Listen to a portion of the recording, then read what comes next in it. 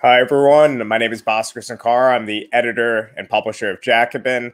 This is another Jacobin talk, as you might be able to tell by the yellow bar above my head and by the fact that you're on the Jacobin YouTube channel or Facebook page. But I've been joined a couple times a week, mostly Mondays, Wednesdays, and Fridays at around 6 p.m. to talk with a left-wing thinker about a provocative idea for around 25, 30 minutes. And then after that, we've been doing a quick Q&A with our audience. So if you want to participate in that audience, please log in, press subscribe, and leave a comment for our guest. Today, we are talking with Richard Seymour. Richard is someone that I've interacted with for at least 12 years or so. He's a writer and broadcaster, a longtime socialist based in the UK. He writes regularly for The Guardian. You might have seen his writing in Jacobin. He was actually an early supporter of Jacobin. We were in our infancy and needed all the help we can get. He wrote for our third issue, actually a piece that holds up quite well. I think the title was How the Left Can Win in Britain. And his sage wisdom was not followed. And the left has so far not yet won in Britain or anywhere else. But, he's someone who really was an important figure in the blogosphere on the radical left, thinking through a lot of important strategic dilemmas.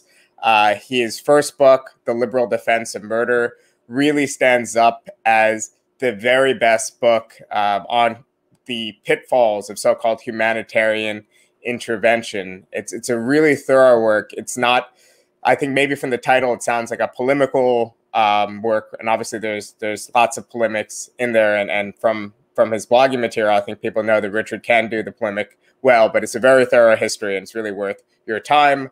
He also wrote a book on Corbyn. Richard, is that just called Corbyn? Oh, yeah, it's called Corbyn. I shouldn't make fun of him for that title because the name of this Jacobin talk is Jacobin Talks. So who am I to criticize? But his latest book with a better title is The Twittering Machine, which is out later this month if you're in the US. It's out already in the UK. Please do support our friends at Verso, buy from the Verso site. I also believe, depending on the structure of Richard's contract, you might get slightly higher royalties if you buy it from the Verso site as opposed to Amazon. But either way, it's better for the world. And today, we're going to be talking about Winston Churchill. So Richard wrote an article a couple years back for Jacobin on the real Winston Churchill. You know, he's a figure that has been obviously very polarizing within the UK and especially in the former colonies of Britain, in which he left an especially disastrous legacy. In a way, he's almost like probably the best thing I could say about Winston Churchill is that he's a figure that has united the masses of Ireland, Africa, Greece, and India together because he's run them all. That piece we occasionally recycle on the Jacobin site, and it draws the ire of the right every time. I think the Daily Caller, or was it? Oh, Daily Wire. They're really unoriginal on the right with how they title things. Released a piece today saying why small men hate Churchill. What's funny about this is that Daily Wire, if I'm not mistaken, was founded by Ben, I have a problem with WAP, Shapiro, who's a very slight man. I mean, I'm a slight man as well. I just, don't make it into a brand. I haven't made much money off being short. He has figured it out. Probably the most famous short man since Muggsy Bogues. But in any case, Richard is going to talk about the life and legacy of Churchill, a man that I think decades of a really sordid political history has been washed away by a couple nice speeches. So in 5 minutes, he washed away maybe 5 decades of terrible deeds. So Rich is going to talk about the real Winston Churchill, about how his legacy is remembered today as well, and the political importance, I think, of pushing back against it. Obviously, John McDonnell, a lot of people on the British Labour left have at various times criticized Churchill, then gotten a a hell of a ton of criticism from the mainstream press in the UK and abroad for doing so. I think Richard will tell us why they're right. And then in the meantime, press like, press subscribe. That's how we get the channel out there to more people. And if you leave your comments, we will ask Richard them afterwards. But thank you for staying up late with us, Richard, and I'll let you take it away. All right, thank you. So just to clarify from the start, I am not a Churchill historian. There are plenty of them out there, and I've just read some Churchill histories, but I'm just somebody who's really annoyed and irritated by the official hagiographies, by the Churchill myth. And that's really what I'm trying to debunk. I have my speech notes over here, so I'm going to be looking over here quite a lot. But first of all, just to say, in terms of the context of Churchill, the importance of Churchill as a national fetish, and also a fetish object for your conservatives, for your Republican Party, for your warmongers. I think it's worth saying that, first of all, we've had a lot of rows about, defacing and damaging and taking down statues. And in the United Kingdom, Churchill's statue was defaced by Black Lives Matter protesters, pointing out, yeah, Churchill was a racist. But actually, this tradition of defacing Churchill goes back a long way. You can go back to the Seattle protests and the aftermath. We had some anti-capitalist protests in the UK, not massive, but fairly, reasonable and lively. And one of the first things they did was they decorated the Churchill statue with a bit of turf from the lawn, giving him a green mohawk, and spray painted a bit of red blood dripping from his mouth, which I thought was a rather appropriate piece of artistic innovation. Churchill is a sort of cottage industry in the UK. There have been innumerable movies and books made about him. He's the last prime minister in the UK that was being truly loved by millions of people in the UK. Most prime ministers here aren't loved, they're tolerated. Books with the titles like Never Surrender, The Last Lion, The Finest Hour, things like that, all that Churchilliana. Boris Johnson, our prime minister, for God's sake, has a book called The Churchill Factor, in which he tries to associate himself with the Churchill myth. There's a lot of movies, Albert Finney, Gary Oldman, Michael Gambon, Brian Cox, Brendan Gleeson. These national treasures have found in the Churchill myth a sort of unemployment agency for them to produce straight-to-DVD movies. And of course, there's a tradition of politicians, not just British politicians, trying to associate themselves with Churchill. I remember during the war in Iraq, Cherie Blair came out and said of her husband, Tony, that he would in time be remembered as a great figure like Churchill. George W. Bush was compared with Churchill, the thinker president. But actually, there's a long tradition of this on the American right. Nixon liked to associate himself with Churchill, would often evoke him. Reagan, when he moved into the White House, had a portrait of Churchill put up in the Situation Room so that he could think about Churchill while he was plotting his moves against the dastardly communists and the evil empire and prepare us for the end of days, which we're approaching with ever greater haste. His Secretary of State, I think, Caspar Weinberger, was also a big fan of Churchilliana. You could actually go through the list of them. There's quite a lot of them, and it always comes up. And neoconservatives in the US, being the most committed to a global empire run by the US, are the most fond of Churchill. So that's just to outline something of the cultural and political resonance of Churchill globally as a man who evokes ideas of defiance, belligerence, and overwhelming force in the face of real threats. And obviously people are thinking of World War II, Adolf Hitler, and so on. As I will presently demonstrate, there's a lot more to Churchill than that, and those aspects of Churchill are quite relevant because when we think about, I'm going to spend most of my time criticizing and debunking Churchill as a bit of a ruling class thug and a monster. But I think as good Marxists, we have to be dialectical about this. We have to understand the creativity and resources of the bourgeoisie when they display it. And Churchill was a far-sighted imperialist. There was a famous anecdote from when he met with one of Roosevelt's juniors in 1939. And Roosevelt Jr. was trying to persuade him that war was futile, that Britain would get hammered. And he, with his whiskey and soda and a cigar, gave a counter speech in which he said he'd rather die in that case, but in that case it would be up to the Americans to take over, and they would have to think imperially, a phrase that really resonates in the Churchillian register. Think imperially, which to him meant, insofar as a conservative is capable of doing so, to think historically and globally. In other words, to think in the context of how the world is run. He had a panoptic view of affairs, which is quite rare of today's ruling class in particular. He thought historically because, of course, he was personally sedimented into history. He was a distant great-great-grandson of something of the first Duke of Marlborough, whose military successes for the British Empire were legendary. He was the son of Lord Randolph Churchill, born in Blenheim Palace, of all places. And Lord Randolph was a successful Tory and an imperialist ideologue and rabble-rouser, although more complicatedly than his son. And so Winston Churchill sort of thought and fought globally. He was confident in himself. He thought he was destined for greatness. He had that ruling class confidence.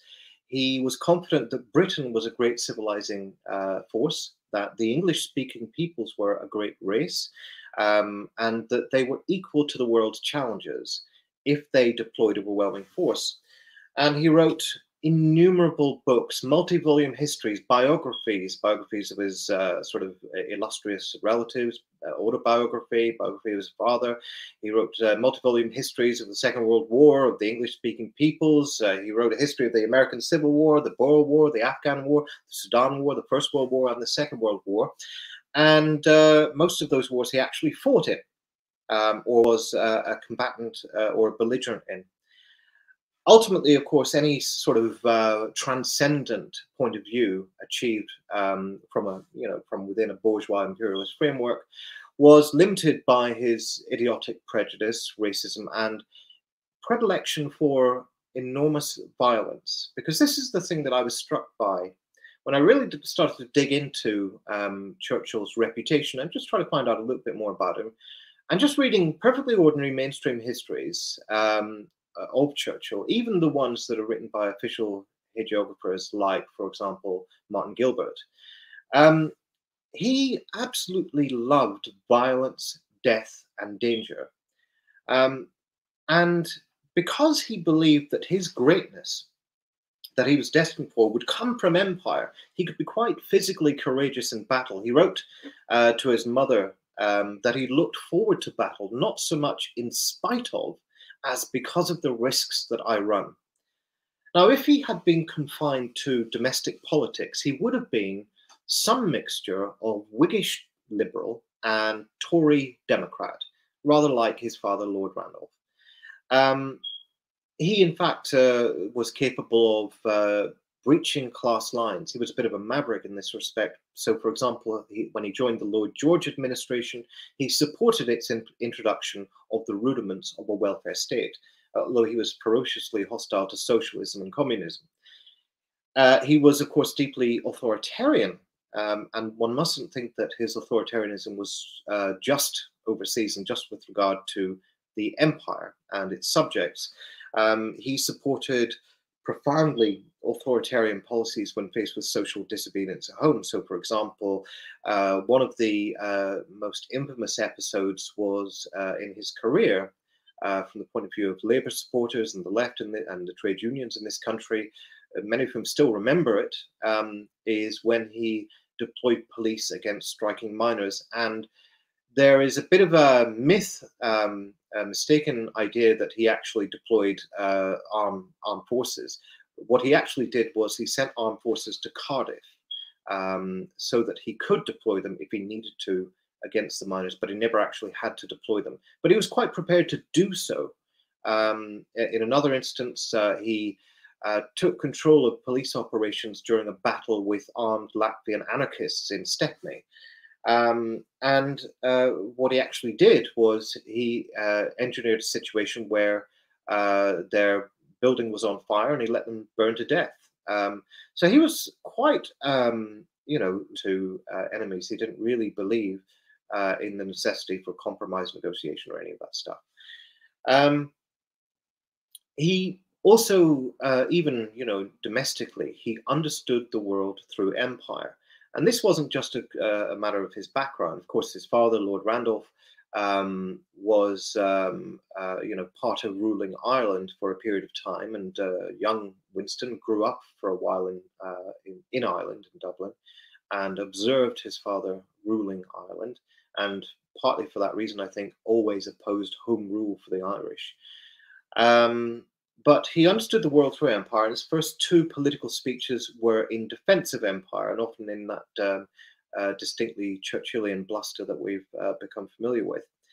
And so, having developed as a politician, a Tory politician, becoming an MP in 1900, becoming president of the Board of Trade in 1908, becoming Home Secretary in 1910, it was quite logical that having fought on all the front lines of the British Empire and having been such a high-flying Tory careerist, he should be appointed First Lord of the Admiralty, which is the highest post in the Royal Navy, in World War I. And he was absolutely thrilled to be part of World War I. He said, and this is quite a famous quote, "My God, this is living history. Everything we are doing and saying is thrilling. It will be read by 1,000 generations. Think of that. Why I would not be out of this glorious, delicious war for anything the world could give me." Now, because of his audacity and boldness, he could achieve sometimes great things from the point of view of the empire. But also he could achieve incredible blunders. And of course, he was notoriously responsible for the military disaster in Dardanelles, wherein he attempted to force the Turkish to sue for peace by occupying the Dardanelles Strait. The result was an utter calamity, a complete waste of men, chewing up units and so on. Nonetheless, with his incredible ruling class confidence, he was back in charge very soon. He was made Minister of Munitions, he was then made Secretary of War, and then he was Secretary of Air. And he, it should be said, was incredibly technophilic, particularly about war. He adored new technologies. He was a champion of their early adoption. And as you know, the aerial techniques of war making were just evolving, he wanted Britain to be on the front line of this. It also made sense that at this time Churchill should be vehemently anti-communist. When the Bolshevik Revolution struck, he favored intervention. He argued hard for intervention and got it. I'll come back to that in a little while. He wrote ominously about communism of what he called the international Jews and their sinister confederacy, as against what he called the national Jews, who were the Zionist movement, whose objectives he supported, who believed in colonization. He thought that was far more respectable and honorable way to behave than to take part in these internationalist movements, which he regarded as an affront to civilization. It should be said, of course, that you know, that wasn't his whole critique of communism, but I mention this because the official myth-making about Churchill is that he was a friend of the Jews, a Philo-Semite, and so on. And sometimes statements like this are actually invoked as though they are examples of his Philo-Semitism, which I think tells you something about the particular English culture of self-congratulation over our distinctly liberal culture, and the fact that we didn't develop an anti-Dreyfusard style anti-Semitic movement like France or a movement like Germany, for example. Incidentally, the industry devoted to cleaning up Churchill's record on the score of anti-Semitism devolves into some quite extraordinary gymnastics. A few years back, maybe 2007, there was an article of his that was discovered in the records in which he had said that the Jews were inviting persecution and had brought some of it on themselves. Now, to be fair, the article didn't actually support the persecution of the Jews, but it did consist of advice to Jewish people saying that they, in order to escape persecution, they must eschew communism, be good citizens, mix with non-Jews, all that sort of stuff, which is absolutely classical Churchill material. Now, his official myth makers insist that actually it's not a problem because he didn't write it, which is true. He didn't write it himself. It was written by his ghostwriter, which is not to say that it didn't reflect his views. And they also point out that his ghostwriter was a member of the British Union of Fascists and therefore could probably have inflected the article with his views on Jews. Now, there's two problems with that. First of all, he had a ghostwriter who was a member of the British Union of Fascists. And second of all, he tried to get the article, which he supposedly didn't agree with, published twice in two separate venues with no success. He later, when somebody came back to him asking to publish it in, I think, 1940, declined to have it published because it was the start of the war and it wasn't a good idea for him to be associated with such views. But if he didn't like the views in it, he had another way of showing it. And I would suggest that his support for the Zionist movement should be understood in this light. Incidentally, this was part of his whole, obviously, his colonial purview. When he was giving evidence to the Palestine Royal Commission in, I think it was 1937, he told them, "I do not admit that a great wrong has been done to the Red Indians of America or the Black people of Australia by the fact that a stronger race, a higher grade race, has come in and taken its place." Now, to be clear, what we're talking about here is genocide. This wasn't a mystery. It wasn't like anybody didn't know that this is what he was talking about. But this racial perception of condign victimhood, of who deserves to die or who can be reasonably killed, is linked to his technophobia. Oh, sorry, pardon me, his technophilia. So, for example, with regard to the famous quote regarding the use of poison gas against uncivilized tribes in Iraq, that he first of all developed the use of poison gas in Russia during the intervention against communism. His argument for using it in Iraq was quite interesting. This was during the British Mandate when Iraqis were in rebellion against the British. And what he argued was that it was more merciful to use poison gas because, first of all, it would not do as much damage as explosive shells. And second of all, it would be so overwhelming and spread such terror that the people would give up quickly and thus spare their lives, as many as possible.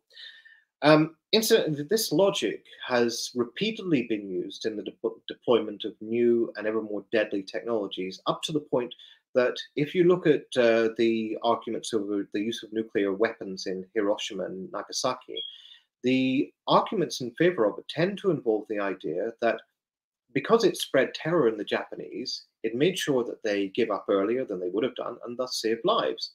So this is where racial perception, as I say, and technophilia are combined.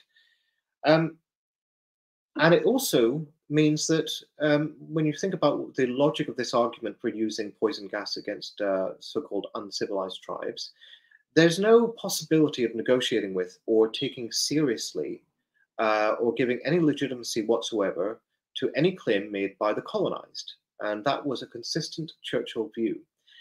Or communists, who are, of course, in his view, less than human, bestial, as he would say. And it was in part due to his anti-communism that he sympathized with fascism when it emerged. The historian Paul Addison wrote, "With fascism as such, he had no quarrel." What he was concerned about was the international orientations of German fascism. I'll come back to that. Of Mussolini, he said, he is the greatest lawgiver among men, and he had rendered a service to the whole world in a war against communism, unions, and the left. He said to Mussolini, "If I had been Italian, I am sure I should have been wholeheartedly with you from the start to finish in your triumphant struggle against the bestial appetites and passions of Leninism. Externally, your movement has rendered service to the whole world." Of Hitler, he expressed admiration for the courage, the perseverance, and the vital force which enabled him to overcome all the resistances which barred his path. And his writing on World War II, if you read his multi-volume history of the Second World War, it's extraordinary how sympathetically he portrays Hitler, not as someone he agrees with at all, but as someone with honorable, if exaggerated, devotion to nation and race, horrified by the rise of communism. And he didn't approve of the Nazi regime's internal policies, or not all of them. He did not favor persecuting Jews, for example, but it was their external ambitions, as I say, that alarmed him. He didn't have a problem with Mussolini invading Ethiopia, so this wasn't about colonizing parts of the world that, in his view, were eminently suitable for colonization. This was about Hitler applying the motifs of the British Empire to Europe, and essentially trying to apply that logic to Europeans, which he felt was uncivilized. Yet, even when he became a ruling class renegade and began to argue for rearmament against Hitler, when the vast majority of the British ruling class and the military establishment was in favor of supporting Hitler in his fight with Russia and communism, he still preferred to pursue a pro-fascist struggle against Hitler. What do I mean by that? Well, he wanted to isolate Hitler chiefly by allying with Italian fascism and with Franco in Spain, whose war against the Communist Front, as he described the Republic, he saw as a valid anti-Red movement. Even as late as 1940, after the Neville Chamberlain government had fallen and Churchill had formed a coalition government, he was pleading with Mussolini and Franco to form an alliance with Britain. Now, the Second World War could be seen from many perspectives, as many different types of war. An anti-fascist war, a national liberation war, anti-colonial people's war, Russian self-defense, Chinese self-defense. For Churchill, it was just an imperialist war. It was about the glory of the British Empire, and Hitler had trodden on its toes. And he prosecuted it as such, again, relishing the technological slaughter that it could unleash. Britain, he said, must destroy the Nazi regime through an absolutely devastating, exterminating attack by very heavy bombers. By this, he meant bombing working-class residential areas rather than strategic infrastructure, on the premise that it would destroy the morale of the German people and get them to break with fascism. Now, I think we know from history that simply doesn't happen, but it culminated, this approach, in the notorious and infamous firebombing of Dresden. He was also contemptuous of the contributions of Indian soldiers and utterly, barbarously indifferent to the famine caused in Bengal by his policies, and particularly by the British appropriations of food at a time in which a famine was beginning to develop, and as a result killed 3 million people. Unlike his father, Lord Randolph, who actually had a certain fondness for India, an imperialist fondness, he didn't particularly think that they should govern themselves, Churchill absolutely despised India. He sneered that they bred like rabbits, so of course they were going to starve. And if there was a famine, he said, how come Gandhi was still alive? Couldn't conceal his contempt, didn't even try. In the aftermath of the war, which he played a significant role in having won, he was quick to try to contain the progressive forces that he had unleashed unconsciously, and to him hatefully, as a necessary byproduct of the war. Because, of course, the coalition government had legitimized the Labour Party, it had legitimized the agenda of social reform, it had radicalized the British population, and, of course, globally, the waging of this fight against Hitler and fascism unleashed all sorts of progressive forces. He, for example, opposed outright putting any pressure on the Franco regime to even moderate his dictatorship, claiming that communism would become masters of Spain in that event, and that then the infection, as he put it, would spread very fast through both Italy and France. So he was a pioneer of belligerent Cold War rhetoric. He was the one responsible for the Iron Curtain speech. He was intensely lobbying for the United States to take up the imperial burden in this respect. And though he couldn't, with this anti-socialist rhetoric, see off major social reform in the UK, and in fact was driven out of government in the general election of 1945 with a landslide Labour victory, he was able to come back to power in 1951. And although he had to accept the majority of Labour's reforms, he had one more term of brutal imperial slaughter, this time waging uncompromising war against the Mau Mau uprising in Kenya, which involved the use of concentration camps, which I suppose he, as a British soldier, would have seen for the first time deployed by the British Empire in the context of the Boer War. And also against the Malayan insurgency.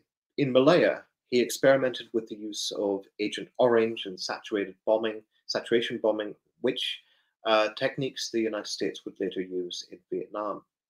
So Churchill, just to sum up very quickly here, Churchill was in some respects like his father in that he was a maverick Tory and a ruling class renegade at times, but he was still very much somebody who thought historically and globally for his class and for his empire, which he was most committed to. He was an intelligent, sophisticated imperialist, insofar as that is possible, but he was also a brute and an upper-class thug. His mouth really did run with blood. I'll leave it there.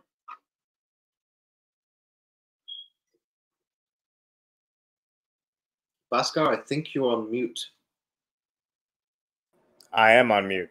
I'm no longer on mute now. I had pressed the mute button, and then I pressed it again. So here we go. But thank you for that, Richard. I'm sorry we had to have you talk on such a dour subject, but the Churchill myth is really, really resilient, and I think especially so in the United States. And I do think that's a product of Hollywood. It's a product of the fact that Americans have held up World War II as the good war.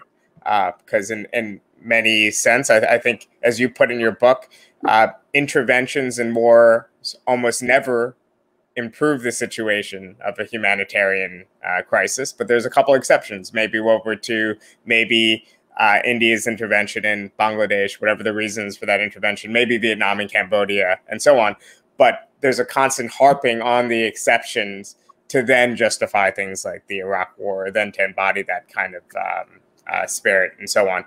So there's a couple questions in the chat that I'll try to get to as quickly as possible.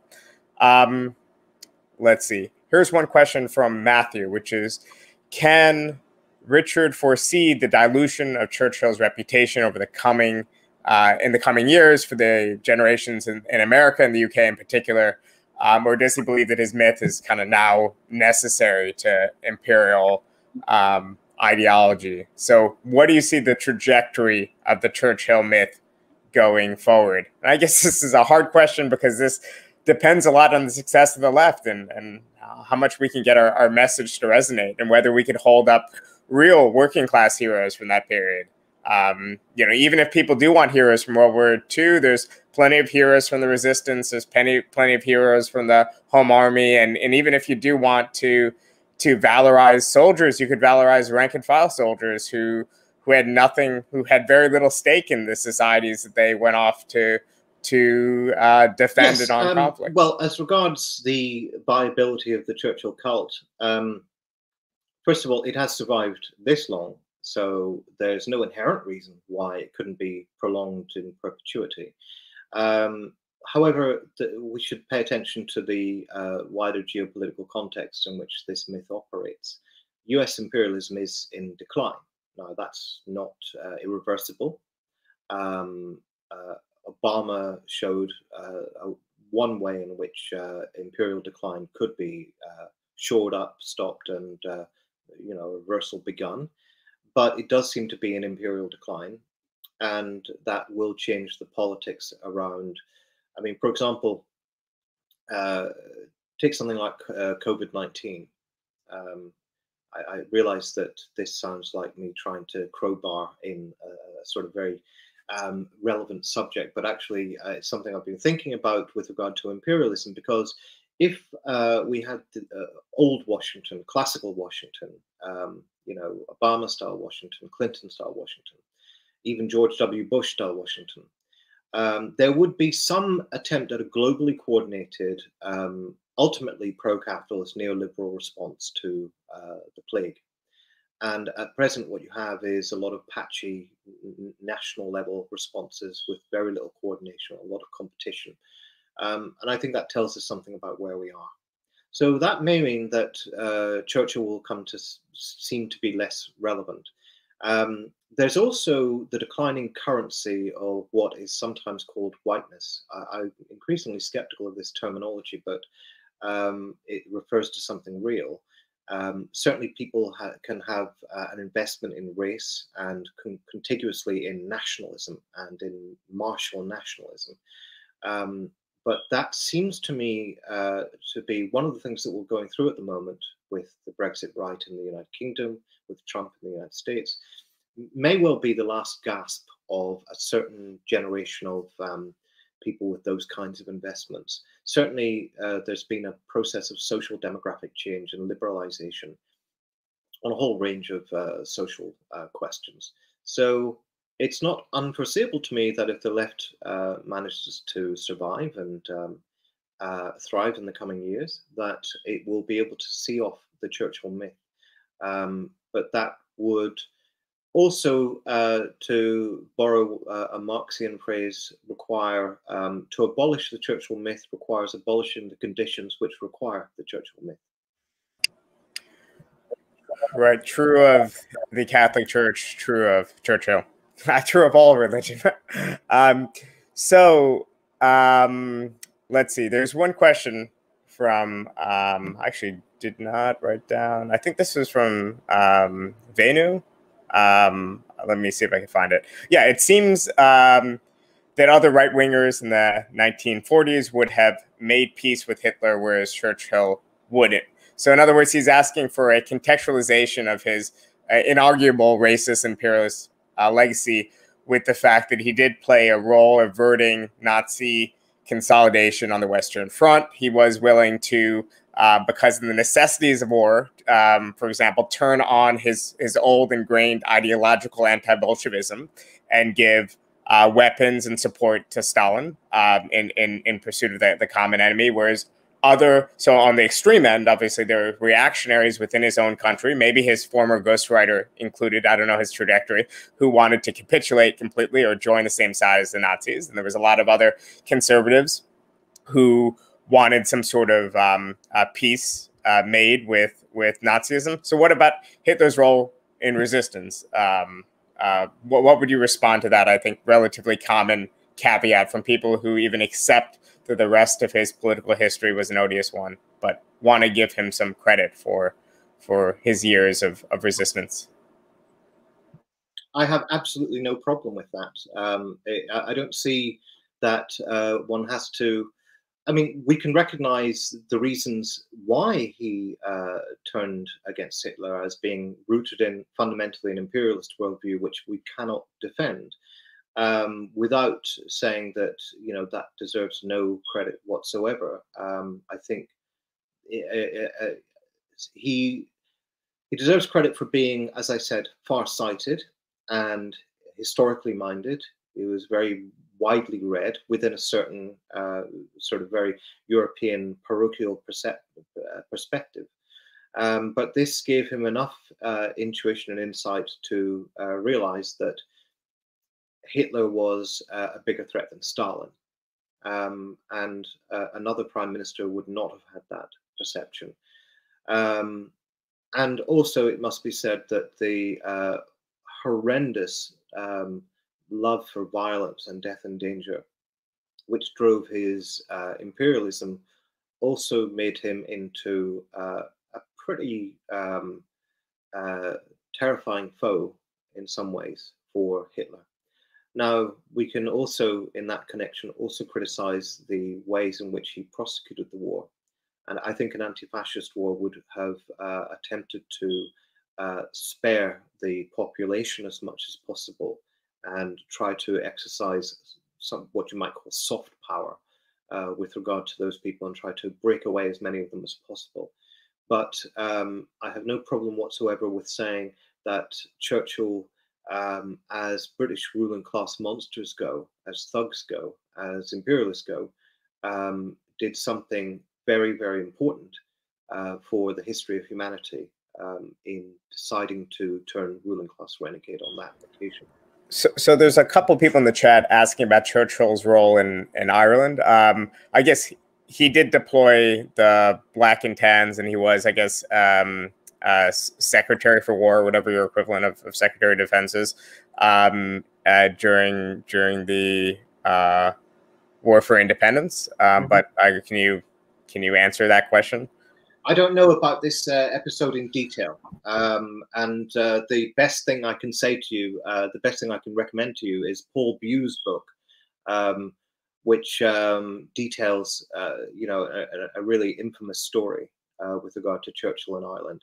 But if I try to, you know, pull together my sort of the tender threads of sort of memory that I have of that book, I wouldn't be doing it any service. So please look up Paul Bew's book.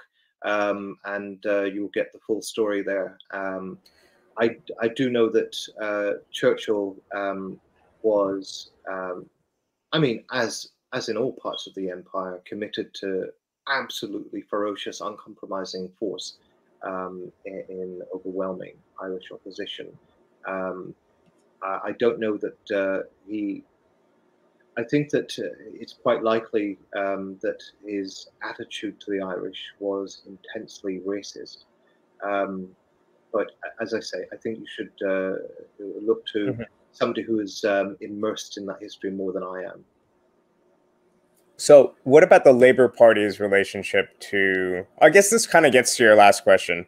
There's someone asking about the fact that the Labour Party, with support of the CPGB, insisted that if there had to be a Tory leader of the war coalition, that it be Churchill over Chamberlain or the other alternatives. But I guess that gets to your other answer, which is that in this particular moment, there might have been virtues to Churchill over other members of the British ruling class, and it was plainly obvious for even some communists in Britain at the time.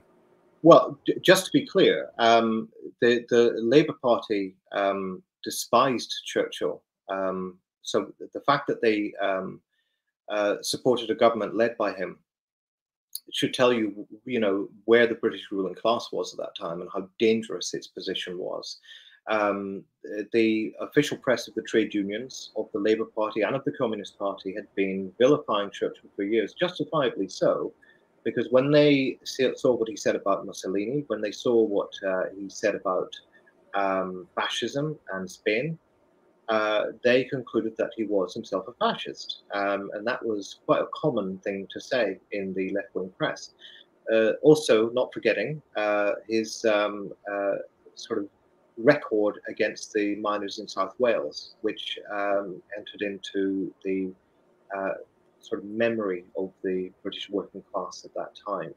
So they turned to Churchill against their own sort of prior history and their wider predilections. I just think it says that they recognized an incredible danger and that there was no choice but to try at enormous cost to destroy Hitler.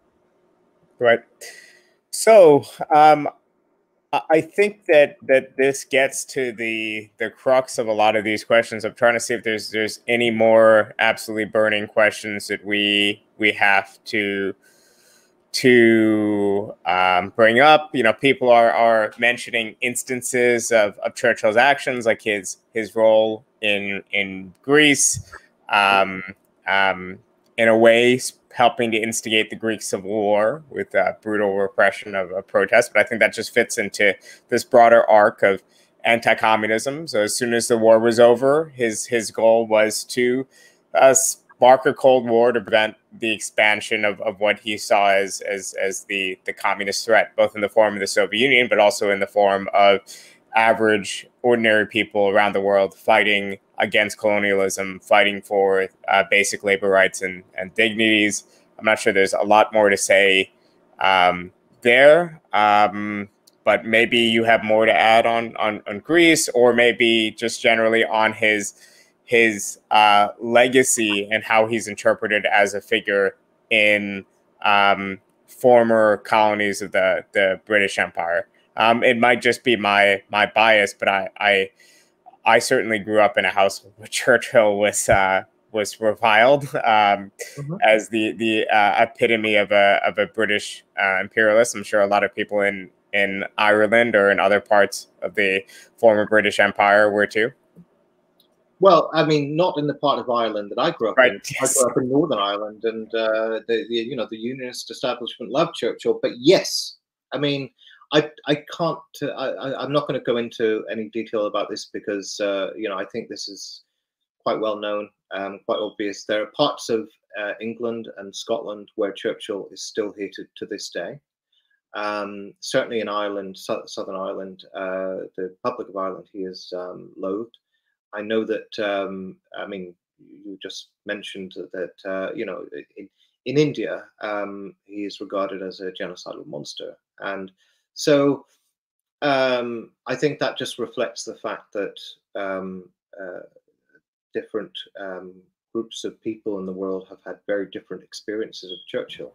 Is a popular memory still there in South Wales about his role in 1910 and the I mean, but insofar as I mean, the mining communities have been devastated long ago, and the trade union movement there is a lot weaker. But insofar as there remains a labor movement in this country, insofar as there remain cultures of laborism, that memory persists and is still talked about to this day. Now, it's one of those things that regularly comes up in the histories and regularly comes up on I think the Churchill Institute, which dedicates itself to protecting his reputation. And every time there's a controversy about something that Churchill said or did, of which there are many, it's the Churchill Institute that comes out fighting and wielding Martin Gilbert to defend the man. But yes, this is a memory. This is a practical, concrete memory. Mm-hmm. And it's one of those subaltern knowledges that is completely forgotten by the culture industry and by the national media. Right.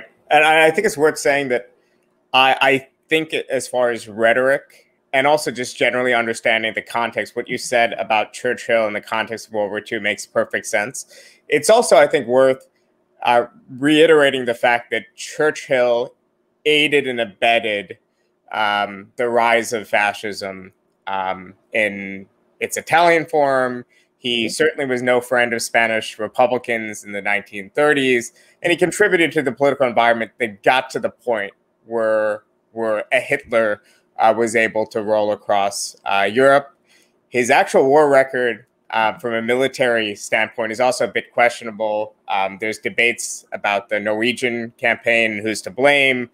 There's debates about the fall of Singapore, which kind of go on both sides. There's some kind of like right-wing complaints about Churchill's role in the fall of Singapore's and complaints from the left as well. So it's all kind of a complex figure as far as his actual record during World War II and whether or not someone would be able to play a similar role, and whether, it took a speech to inspire British workers to defend their homeland against Nazi bombings, or whether, this was just something that ordinary people were doing for all sorts of completely understandable and legitimate reasons. I think those are all useful things to discuss, but I think you did a great job cataloging a long and really terrible political history from Churchill. I think this is the kind of discussions we need more on the left, not just to inform each other about a figure that I'm sure most Jacobin channel viewers were not favorably inclined to begin with, but to actually add some meat to our criticism. So when we go forward in public domains, we could actually say, we just don't have vague bad feelings about Churchill. He was a figure that epitomized a lot that was wrong about the old Britain, and hopefully going forward we'll build a new Britain and a new America. Countries built on imperialism in the past, but hopefully in the future they can be part of something internationalist, something democratic, something far, far different. If we do get to that point, I think Richard has played a small but important role recatalyzing the Anglo-American left. I hope all of you check out his books. I hope you press like and press subscribe. It'll make our talented video producer, Cale Brooks, very happy, as well as myself. And we're on again tomorrow for another episode of Weekends with Anna Kasparian and Nando Vila. Our guest tomorrow is Matt Karp, who'll be talking about the 5-year Bernie Sanders campaign. Because basically Bernie Sanders is campaigning from April 2015 to around March and April of 2020. So what did it accomplish? Why did it fail? Where do we go from here? That and more tomorrow at 1 p.m. Eastern. And we're back again next week on Monday, Wednesdays, and Thursdays with more Jacobin Talks. On Labor Day, we're talking with Liza Featherstone about the long struggle to unionize Walmart. But thanks a lot, Richard. And thank you, Cale. And thank you, everyone, for tuning in. Thanks.